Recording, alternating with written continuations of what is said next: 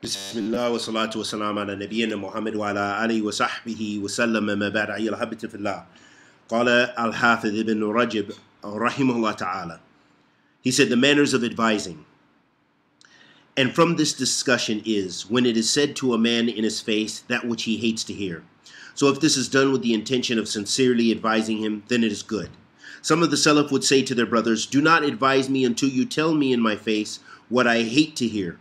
So when an individual informs his brother about a defect found in him in order that he may avoid it, it is good for the one being informed about one of his defects to make an excuse for it, if an excuse for it exists. But if this advising is done with the intention of only blaming him due to a sin he committed, then it is reprehensible and condemned. It was said to one of the Salaf, would you love that someone inform you about your faults? So he replied, if he does so with the intention of blaming me, then no. Rahimahumullah, jami'an ala salafana as-salih. Ahabatu fillah. Here Ibn Rajab, in this portion of the treatise, is pointing out to a very important fact that from the manners of advising is that you want the truth, and you are doing so with sincerity, and advising your brother in his faults to his face with the intention of helping him to correct himself. But if the intention, against this all goes to ikhlas, if the intention is to belittle him, to defame him, to publicize his or her faults, or to blame them, then this is not praiseworthy. This is what the Salaf rejected. And this is what we're missing tremendously from many of our brothers and sisters when they are criticizing others. In fact, many of them should not even be involved in this because they don't have the knowledge to do so. They haven't studied with the ulama.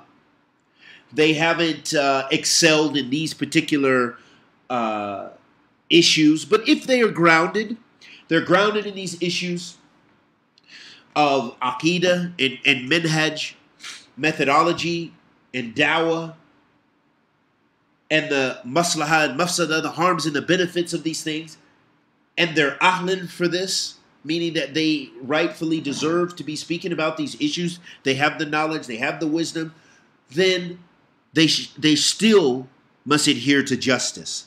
But many of us do not have any of those characteristics, and we rush and jump to speak about issues of criticizing other individuals, other Muslims.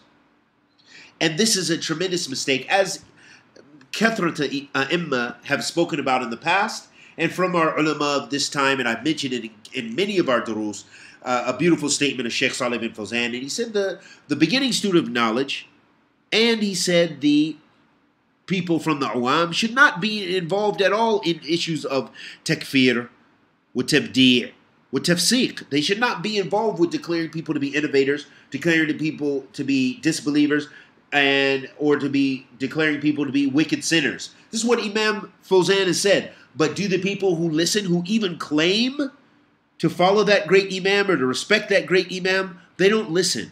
They don't practice that. Because many of them have not, they only study translations.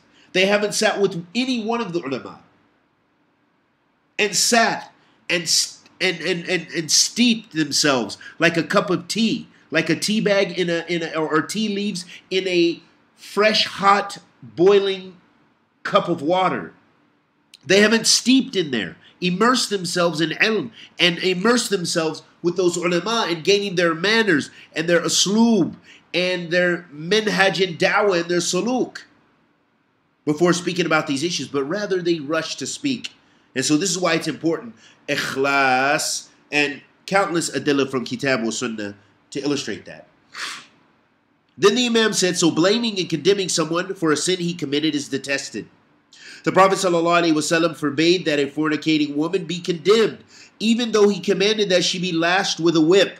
So she was whipped according to the legal limits, the hudud, but she was not condemned for her sin, nor was she blamed for it. So she wasn't attacked. Her honor wasn't attacked any more so than it already was from her actions. It is reported in Tirmidhi and other collections in Marfu' form, meaning it went to the Prophet sallallahu alaihi wasallam. Whosoever condemns his brother for a sin he committed will not die until he has committed it himself. وَعِيَاذًا بِاللَّهِ مِنْ ذَلِكَ. Be careful, أحبتي في الله. If nothing else that we gain from studying this, for whoever listens to this, if one person listens and benefits in their actions, that do not rush to speak about individuals. And it is not an obligation upon you.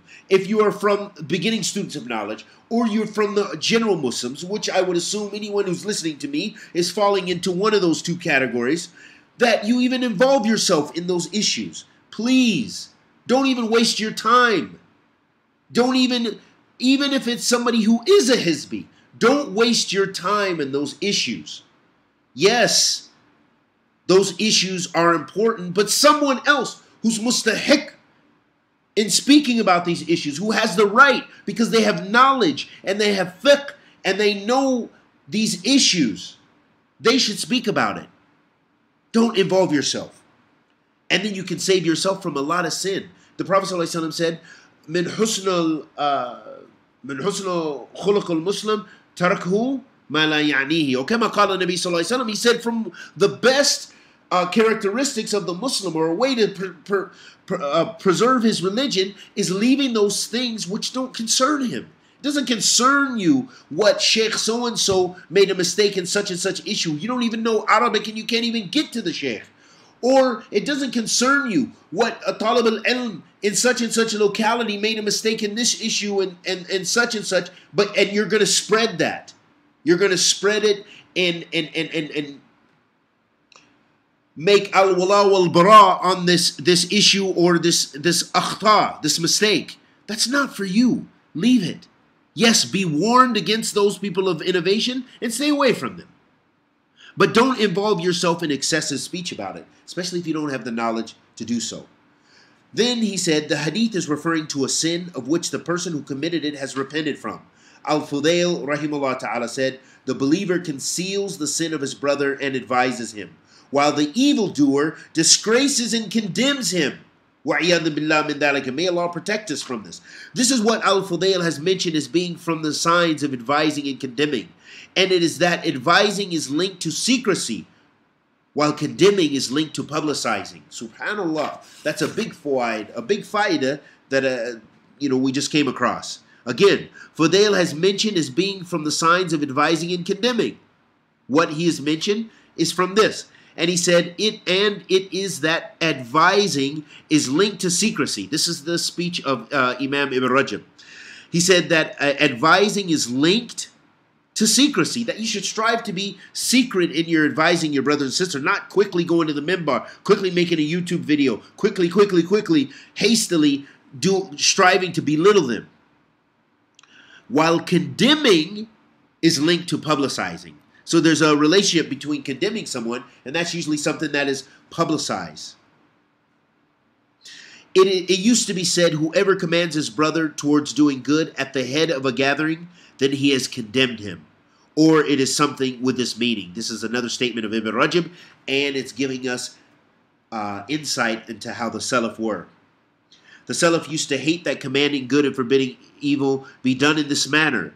Instead, they loved that it be done privately between the one commanding and the one being commanded, for indeed, this is from the signs of sincere advice. This is since it is not the goal of the one who is advising to spread and publicize the faults of the person he is advising. Rather, his goal is only to put an end to the evil that he has fallen into. And we ask Allah the Almighty to accept our good and forgive our evil and protect us from falling into these sinful characteristics, and bless us with ilm nafi, rizqan tayyib wa amalan mutaqabbilan, wa sallallahu wa sallam ala nabiyyina Muhammad.